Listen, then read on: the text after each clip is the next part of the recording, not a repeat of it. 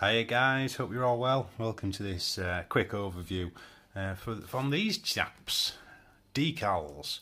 Decals are great. They're like, it saves you freehanding everything. These are Games Workshop Blood Bowl decals. You can get them from a variety of different companies, so on and so forth, and they're all fantastic. I mean, the detail you're going to get on here, if you can replicate that with a brush, brilliant. If not, I'm going to show you how to apply a decal. So I'm working on my Blood Bowl diorama, and I want to add some decals to the shoulder pad of the ogre runt punter, so to speak. So the first thing that we're going to need to do is we have a tiny little reservoir of water. Okay, I've just got it in the lid of my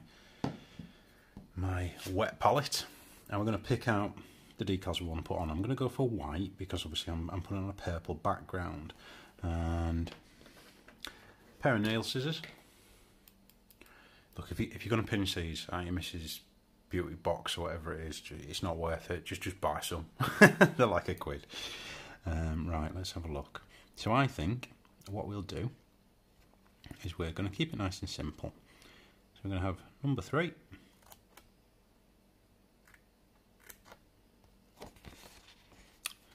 For his player number. There we go, under in there. You can get him pretty close to it, you know. So we've got number 3. Whee! And then we're also going to have the symbol on his shoulder pad. So let's have a look. I think we're going to have. Let's put some. That looks pretty cool. I'm just picking at random here, guys. Really, it's diorama, so it's when I do my team, I'll make sure that I've picked everything up. But this for the purposes, I'll show you what I mean with decals. Okay, so I've snipped out the ones I want. Sheet to the side, scissors to the side. So I've got 2 tweezers. If your toolbox doesn't have tweezers and a tiny little pair of scissors like that, get yourself out of Poundland and buy them, because they are really useful. And all we're going to do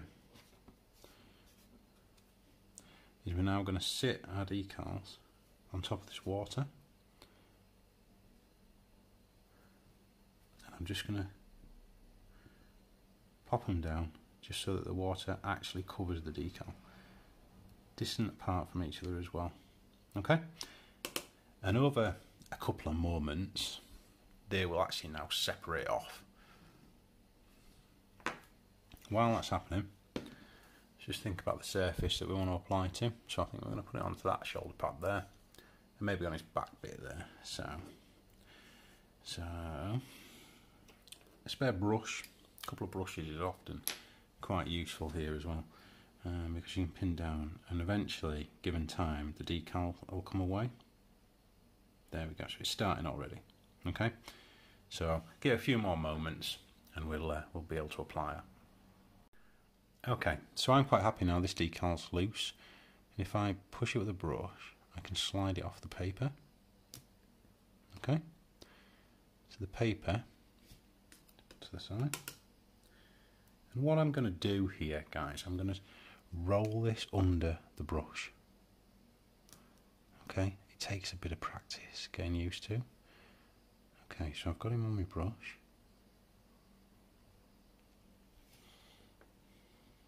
Dabbing off as much excess as I can. And now I'm going to my miniature. And I am rolling it onto the surface of the model. Okay.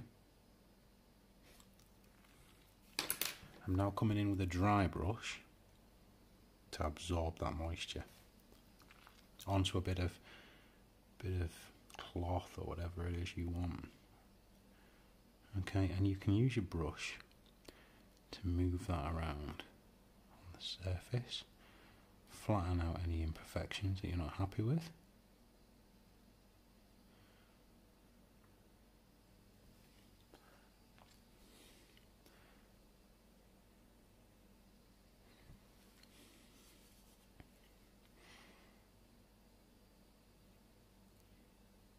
Okay, because you're applying it obviously to a flat surface, you're not going to encounter this issue.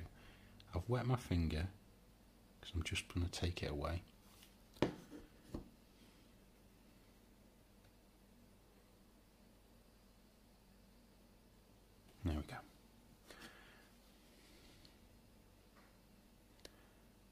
to line it up a bit better. And it's a bit of trial and error, you know.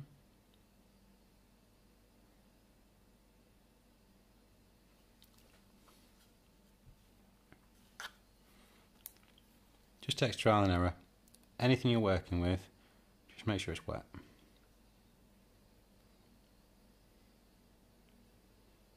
There we go, I think we're about getting there. There we go.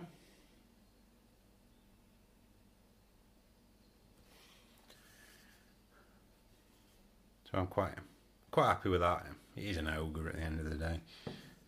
And then we're also going to repeat the process from the number 3. So obviously now this is a bit more difficult, isn't it? Because I need to actually have this the correct way. So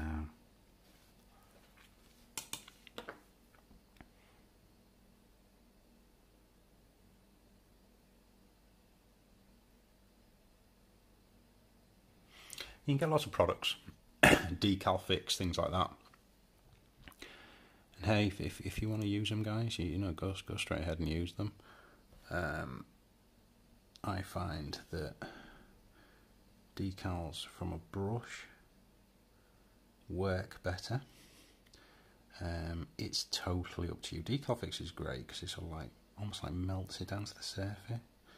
This is like the sort of traditional way of doing it, I guess, where you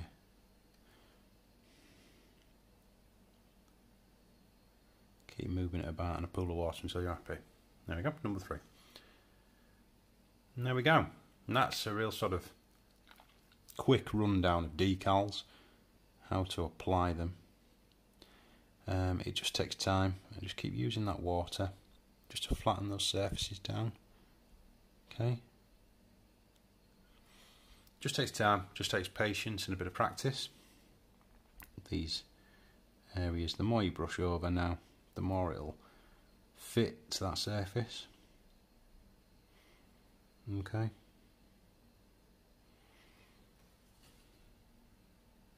Quite happy with the number 3 on his back, and as that water dries off, that'll then be a perfect number. So we could have probably written a number 3 with a brush, but I doubt I could have probably reproduced that aspect on his shoulder.